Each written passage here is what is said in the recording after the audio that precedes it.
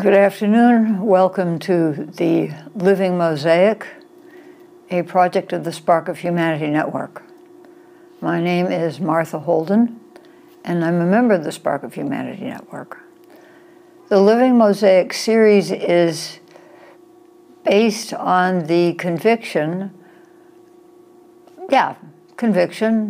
hope, belief, that there is a solution to the current world distress, all facets of it, and that solution may be envisioned as a living mosaic, of which we are each a unique and essential part. Now, there are people who say, nah, I don't like that. I don't like that. The idea that there's somebody putting the pieces in the mosaic. And so that's fine. If that's the way you're feeling, come up with a different image and let us know. Send us an email at livingmosaic2024@gmail.com. We're interested in more images, different images. Living Mosaic is what came up, and now it's what we're calling ourselves, but it can be also the multi-dimensional, ever-evolving dance of which we are each unique energy events.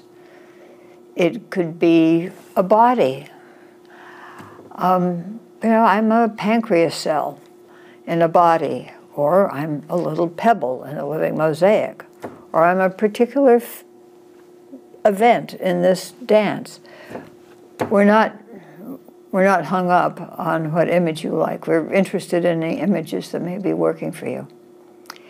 Today, we are going to be talking about, I'm going to be talking about, and hopefully somebody else will show up, but if not, I'll be talking about stamina. That's the subject. Stamina, the ability to keep going. Now, there are times, perhaps, when we all feel our stamina flagging. I certainly feel mine flagging occasionally. And so what do we do? How do we handle that? How do we understand that? I was talking with a friend about this morning, and she said, so every day think about how my stamina is. And I think, nah, I don't think so. Because if I start thinking about my stamina, particularly early in the day, I'm likely to think, nah, it feels pretty low today, I think I'll stay in bed.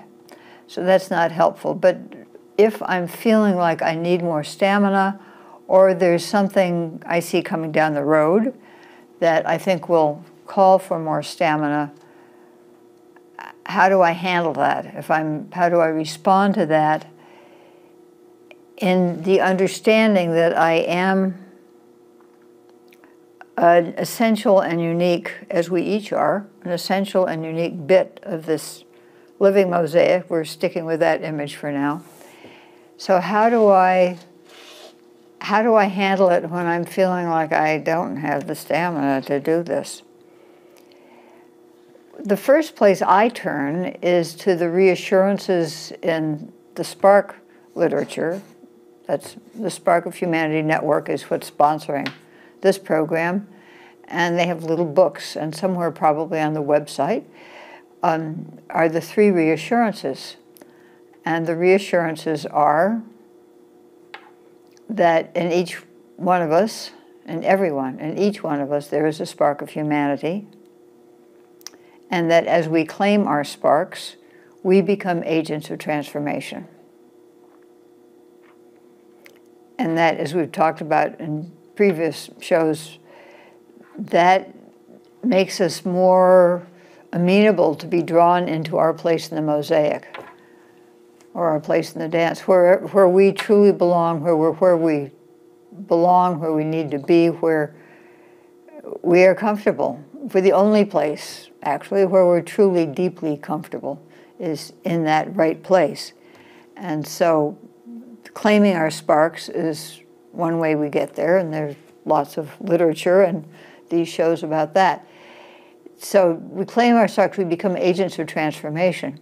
The second reassurance is as agents of transformation, all the resources we need are available to us, not as agents of democracy, not as agents of capitalism, not as agents of pacifism even. As agents of transformation, all the resources we need are available to us. And it works best when we ourselves are willing to be transformed is the third one. But to stay with all the resources we need are available to us. And a resource we need, I'm not sure whether we need the stamina. Well, we do, but we need to trust that we have the stamina and that we will have the stamina. The stamina actually will be provided us as we are being agents of transformation.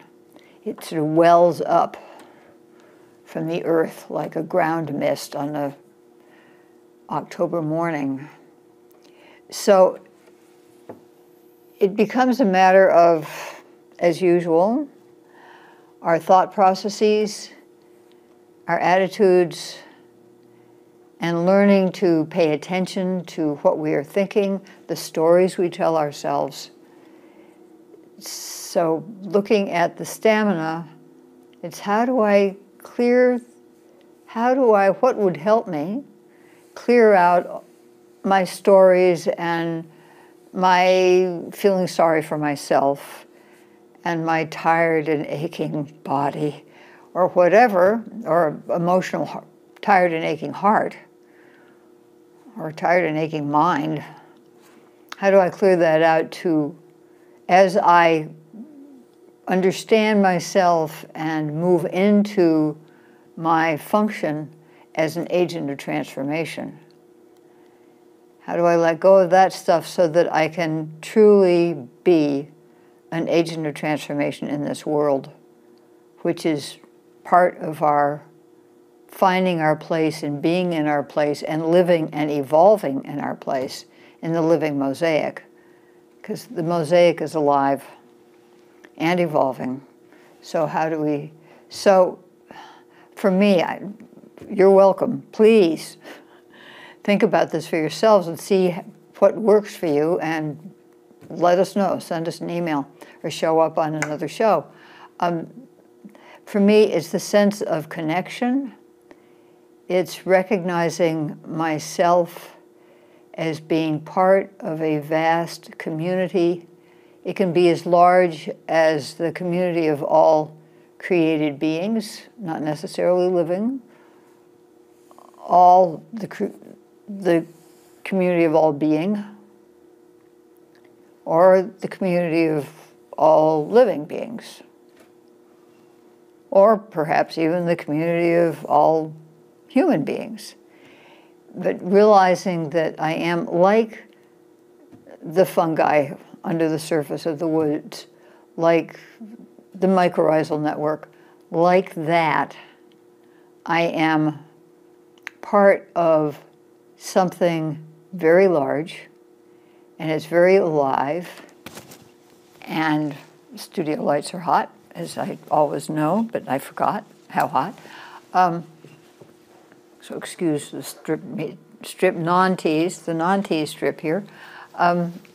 So recognizing myself as part of that and knowing I'm not alone. And this can take practice. I personally have some time every morning that I get myself into this, invite myself, allow myself, bring myself into this place where I am connected. I am a part of. I recognize, I experience that being a part of. And I'm sure you can find that for yourself, what works for you. But that, for me, is where I find where the stamina comes from. If I get to that point, let's say it's the mosaic, when I'm for the moment, I'm in my niche, or at least close enough to my niche in the Mosaic, that the undergirding of the Mosaic, the medium in which the shells and bits of glass and pebbles and bits of mirror that we all are in place, moving and evolving, something in that medium like steams up underneath and provides me the stamina I need. The stamina is there. That's, I think, is the point that I need to be remembering, so therefore I'm telling you, because if I tell you, I remember better. So thank you for listening. The stamina is there. So my job, my hope, is to let go of everything that gets in the way of my being an agent of transformation, is one way of looking at it, or just gets in my way of being open to the stamina. Of course, a very effective way of not having the stamina available is by telling myself a story about how I don't have any stamina. And I won't have any stamina. And isn't it too bad that I don't have any stamina, so I just can't do it? I cannot continue. That's a good way to keep the stamina from bubbling up, burgeoning up, steaming up, whatever the stamina does. So to be paying attention, how many thousand times are we talking about this, right? To the thought process and being aware, just being calm enough, being quiet enough inside to be aware of the thoughts and the attitudes and the stories as they come steaming through. And many of them are so fascinating or so comforting and familiar that we want to grab right onto them and carry them, maybe expand them, maybe make them more dramatic, maybe slightly work on how they end up. But it's so easy to get caught up in that ceaseless flow of thoughts, attitudes, drama, stories, imaginings. I mean, I do it all the time. I think that's part of what the nighttime dreams are about, but to become aware of that, to allow ourselves to still down enough so we're aware of that and we're paying attention. Okay, so what's getting in the way here? What's being negative? Where am I more interested in feeling sorry for myself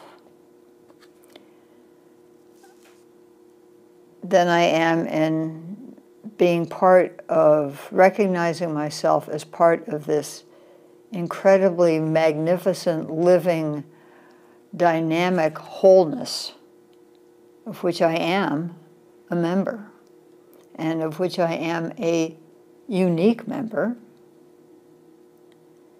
and which actually, when I let my head turn around and begin to engage in the flow, join in it, choose to participate in it, choose to live into it, to be part of that life, to let that life live through me, then I become closer to being an essential member of that, rather than just sort of an anomaly or a challenge around which other people have to work, which of course strengthens them. It provides them a spiritual growth opportunity. How kind of me.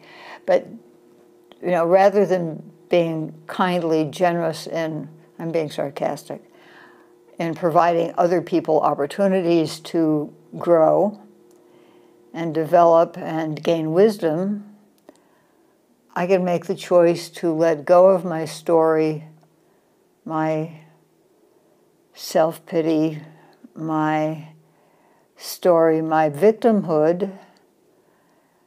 The reason I can talk about this is because I'm so well practiced in this, and it's so familiar to me.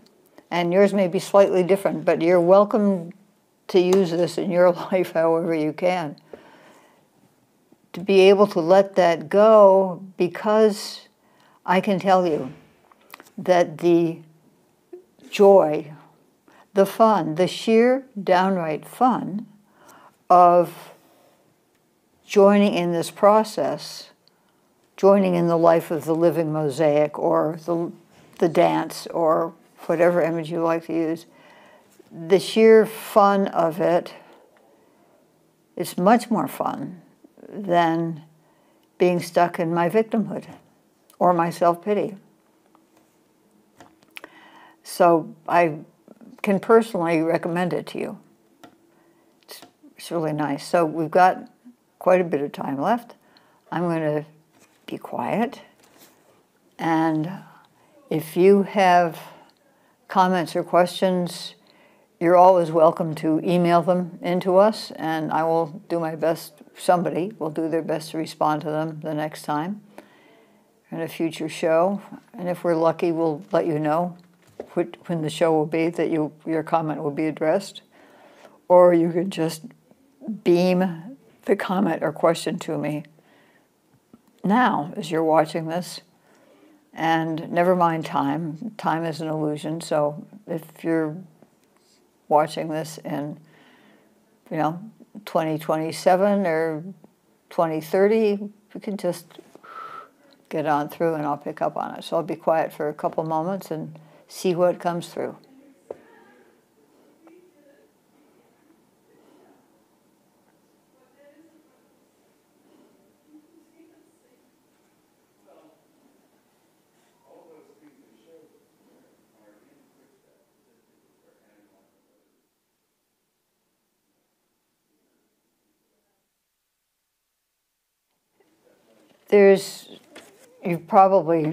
Many of us were raised in regards to money or time, the idea of scarcity. There's not enough.